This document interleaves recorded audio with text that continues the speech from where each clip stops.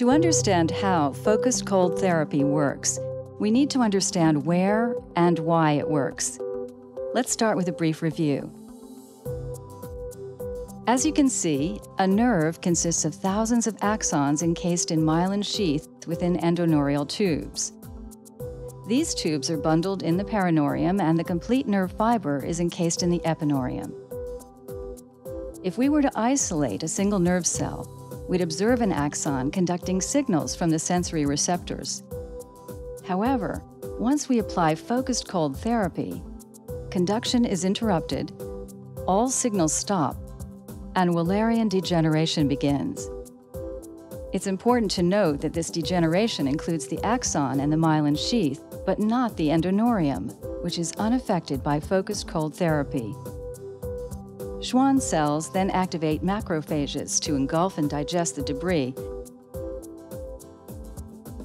and secrete signaling factors to create a growth cone. Once the debris is cleared and the growth cone is formed, the axon begins to regenerate at a rate of 1 to 2 millimeters per day.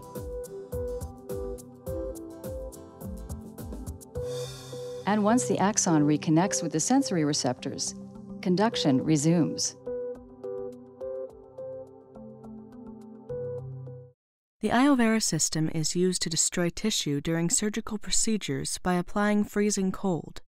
It can also be used to produce lesions in peripheral nervous tissue by the application of cold to the selected site for the blocking of pain. It is also indicated for the relief of pain and symptoms associated with osteoarthritis of the knee for up to 90 days. The iovera system is not indicated for treatment of central nervous system tissue.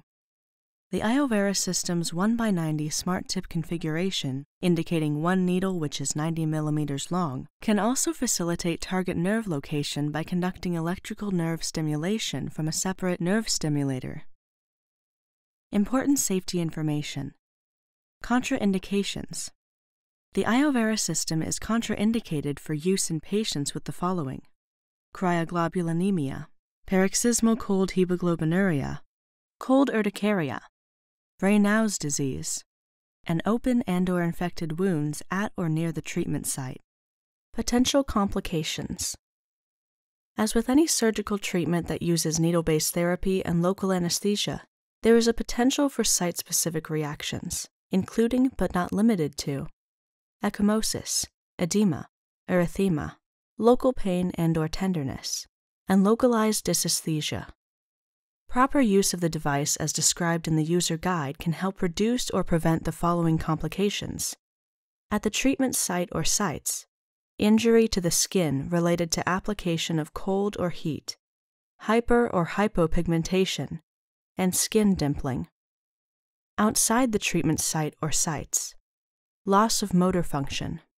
For more information, visit www.iovera.com.